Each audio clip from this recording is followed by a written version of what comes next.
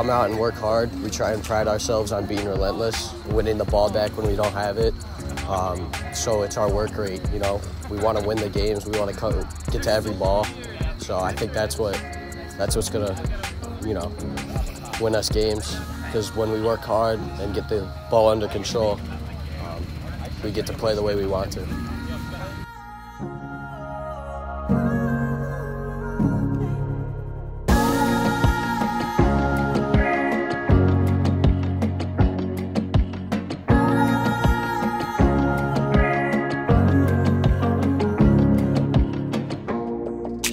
We knew our game plan throughout the whole game, and we executed a lot better in the second half, and we got our chance and we scored. Looking forward to Geneseo.